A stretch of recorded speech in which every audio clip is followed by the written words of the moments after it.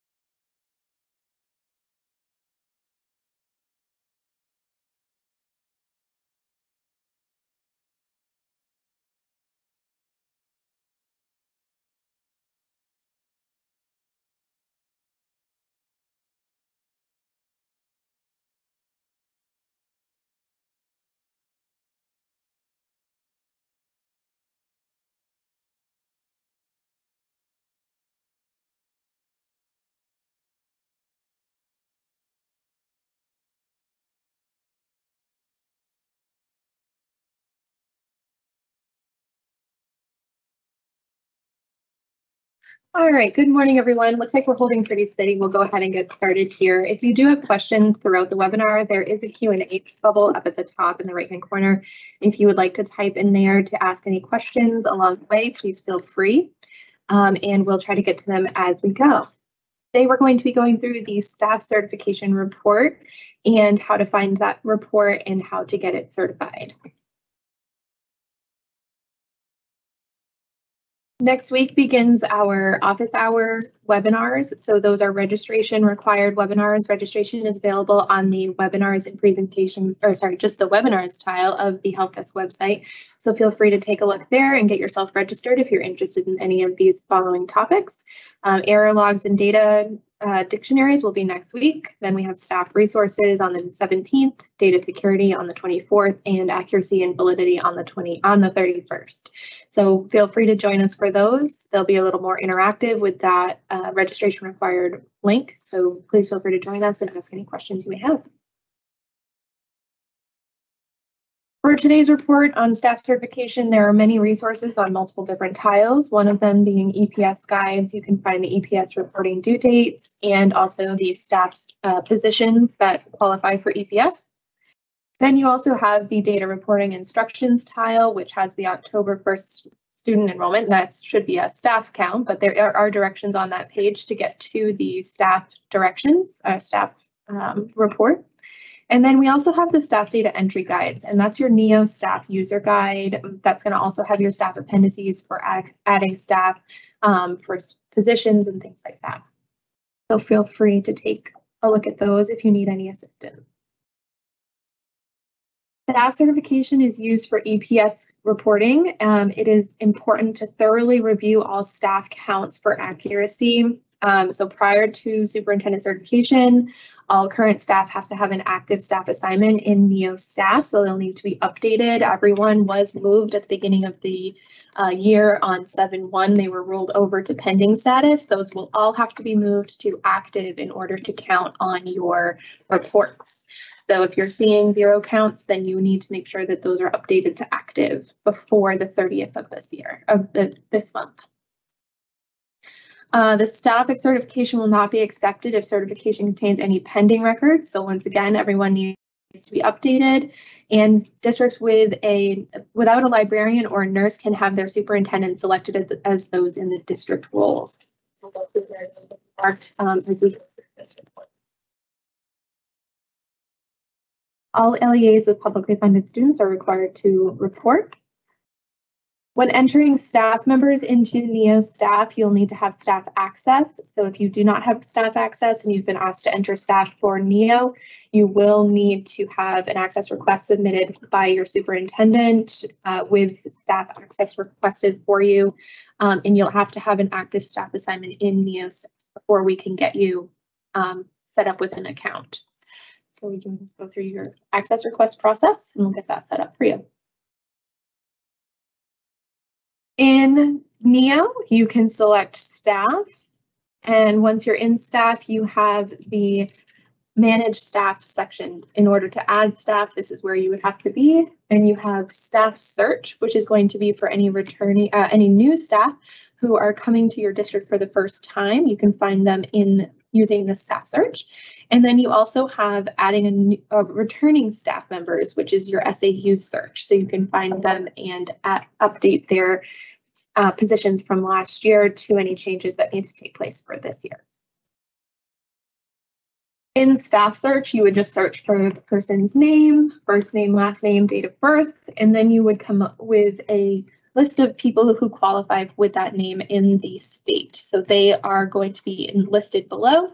You can select their information and then you can get them set up with a position in your district. If you are not able to find your staff members, then you can add a new staff member. So if they've never taught in a Maine school, they're not going to come up. So you can select them from, you can add them through the add new staff. If they have taught in Maine before, then they are going to be in the system and you can select edit in order to get them put into your school district.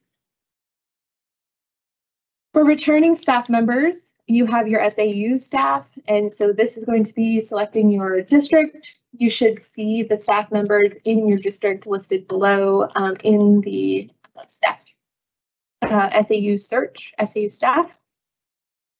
If you see anyone that is indicated as in progress, then it's not submitted and needs to be updated. So you will need to make sure that you are updating anyone that is still listed as in progress. In order to update them, you will need to select the staff ID number to get into their staff, their positions and update those.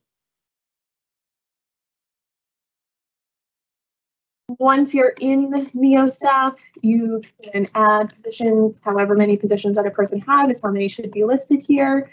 Each one is going to look slightly different from one another depending on who you're entering. So you do have this screen that comes up to add a new staff member, but it will change as you add information here. In order to update a person who is previously in your district, you'll need to come up to that line and select edit in order to update their status to active. So if you're updating a status from last year, updating a position from last year, you'll need to select from the top here in order to get them updated. If they have a new additional position, then you can add assignment down below.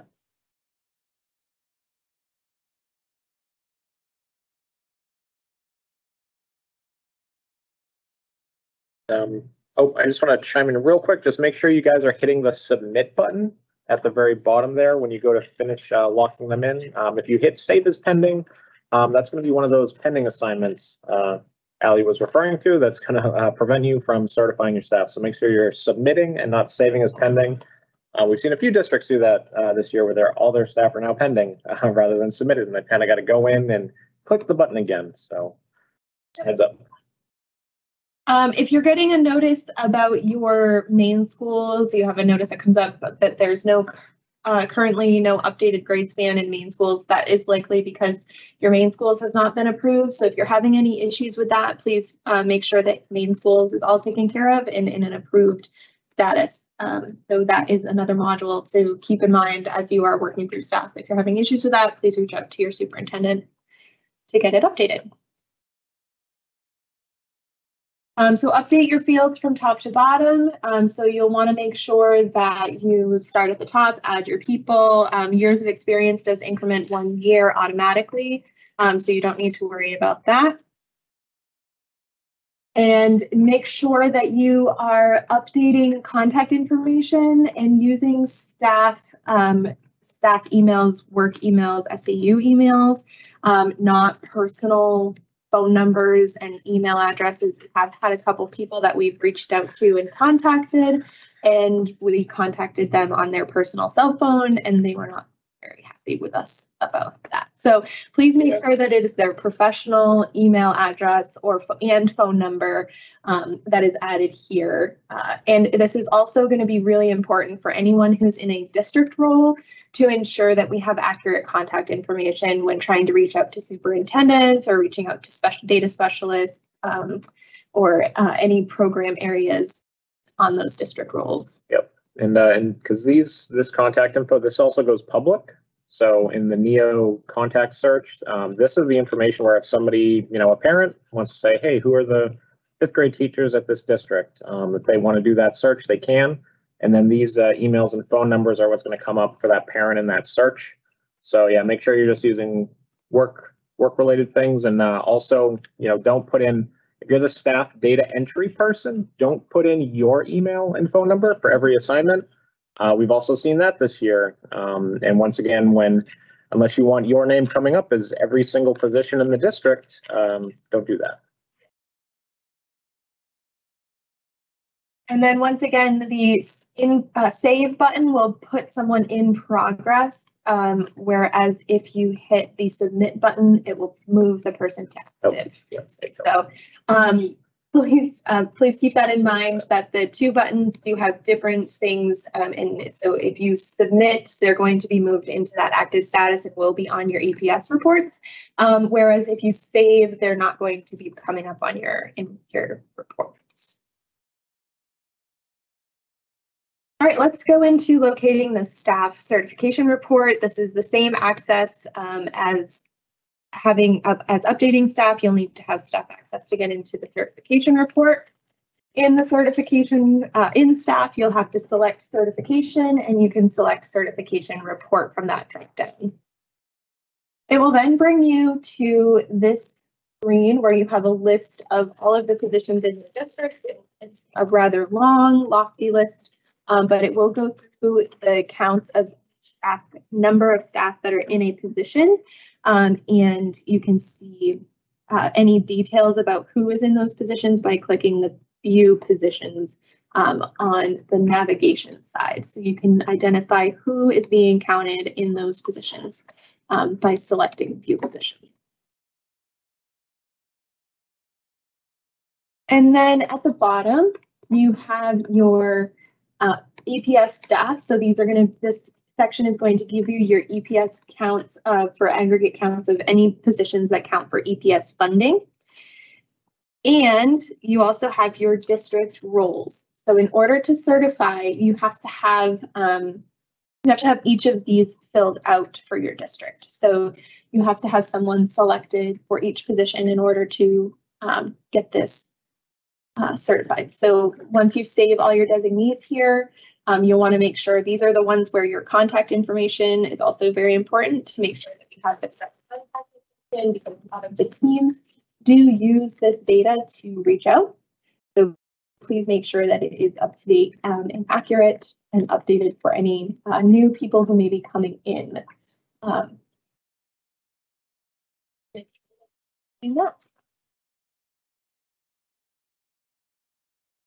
And once again, all roles must have an assigned designee in order to certify. Before superintendents can certify this report, you will have this checklist at the bottom of things that need to be done.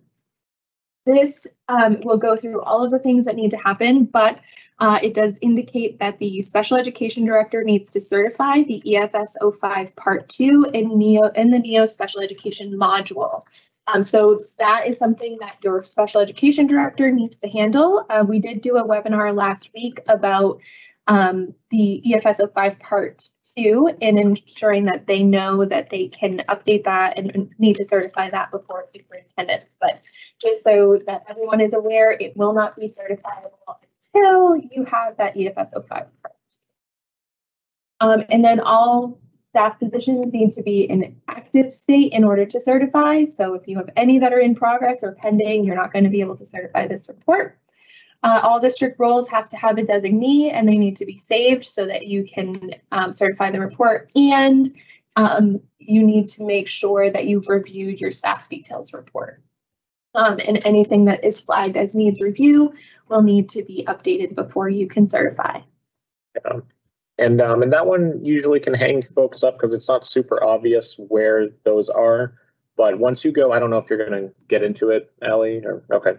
I'll give you guys a brief explanation. It's when you go into staff and you have those different options up top for staff certification. There's another one for reports, and the ones that it's referring to. Yep. So the reports up there, if you go into that, there are 2 reports in there. there's two staff details reports. One of them is for courses. The other one is for FTE. And that's what it's referring to. So if you checked all the other boxes and you're like, why can't I certify? Man, I don't know what's going on. Go check those two reports. And when you load them, scroll over to the far right column, and there's a needs review over there. And you can actually filter that and just kind of, sort it to bring anybody with a value in that box to the top. And basically what that means is it's on their staff assignment if there is, it's usually the special education questions. So if you set a special education teacher, you get a couple extra boxes that show up, and you just need to kind of check those off. It's where it asks, what percentage of the time are they working with special education kids? It's usually basically that. I've never really seen anything other than that to be the hang up. So that's kind of what it's referring to, and it's not often checked. But if all your staff are active and submitted, usually not a problem. It's usually just going to happen with folks that have rolled over maybe, and that wasn't updated. So I just wanted to touch on that a little bit. And so, yes, so you do have this checklist that will pop up and make sure that you're taking a look in those different modules, contacting your special education director if you see that you need to have your EFS 05 Part 2 report certified. And then if you make sure you're contacting whoever needs to update any staff assignments, those are all updated. So just communication in the district is really important in making sure that these all get taken care of. So make sure that you're reaching out to those people within your district. There's a few quick notes before we finish up here. So once again, EFS 05 Part 2 needs to be certified by special education director before the staff certification report can be certified by the superintendent. And all district rules must be assigned in order to certify the report. So those are the ones we see quite a bit. And then also the details report and making sure that you've reviewed everything that needs to be reviewed from those. If you have any questions as you are doing any of this reporting, please make sure that you reach out to the help desk. This report is due on the 30th. I don't know that we mentioned that, but it is due the 30th this year. So please make sure that all of the staff assignments are in by October 30. So if you have any questions, please feel free to reach out to the help desk at 207-624-6896 or email medams.helpdesk@maine.gov. If you would like any assistance with adding staff members into NEO staff, or you're having some difficulty, please feel free to reach out to me. I'd be happy to help you navigate adding staff members. My number is 207-446-3897, or you can email me at alexandra.cookson@maine.gov. And with that, we will leave it. And please feel free to reach out in the Q&A. We'll just leave a few moments for that opportunity. Yep. And yeah, while we kind of just wait for some questions to roll in, I'll just kind of talk a little bit on some usual questions folks have regarding staff. Because a big one is just around contractors, and if you guys need to enter them into NEO staff. And kind of the short answer is yes. If they're working with students, or if they are any kind of a teacher, or if they're a bus driver, those people do all need to be entered into staff, because we're using one of the main functions of staff is to make sure that they have appropriate background checks on file. So there's no real getting around that. If they're in your schools as a regular staff person, they've got to be in there. The people that don't need to be in are folks that are like, if you have a leak in your bathroom and you call in a plumber for the day to come fix that, don't put them in. They're not regular school staff, so they don't need to be in, but any other regular contracted staff do, just as kind of a general rule. That includes like pre-K, like if you contract for your pre-K, yeah, they need to go in under your school, under grade pre-K, and get them reported in there. That just kind of always comes up a lot. Another big question folks will often ask is when you actually get to your staff certification report and you're looking at that grid that Allie was showing earlier, it's got all of the different numbers on it with the FTEs, and then there's a column for the EPS FTE. So those can be different, and they probably will be. Folks that are paid with federal funds are not going to be counted into your EPS FTE, but they'll still be part of your regular staff. Because once again, the EPS is what we're trying to determine how much funding you guys need to get from us. So if you have a bunch of folks that are essentially paid for free by the feds already, we don't really count them for what we're going to be calculating. So just be aware of that difference. And not every staff is an EPS position. So we've got in that staff data entry guides tile, there's, I think Ali mentioned it, there's the EPS guides there to show who is EPS and who counts for what we're doing here. It's a handful of positions, but like your business managers and program directors, those folks are not EPS positions. But your admin assistants, classroom teachers, principals, those folks are. So just kind of being familiar and how those counts are kind of pulled together will help you. So don't freak out when you see a bunch of people that are, not EPS. Did have a question come in about putting a bus monitor in and what position is available for those people. Yep. If they're just kind of hanging out on the buses, you can put them in. We actually have one called Student Monitor, and that's exactly what that's for. Folks, if they're just sitting in cafeterias or on buses or patrolling the halls, that type of thing, Student Monitor, that's how you would put them in as. We also had another question about if this will be recorded, and yes, we will have it recorded. It's hopefully posted as possible. Our data website, our data team YouTube playlist, and that is available on the webinars tile of the help desk website. There's a link at the top that goes to the DOE YouTube channel, and it will take you right to our webinar from today.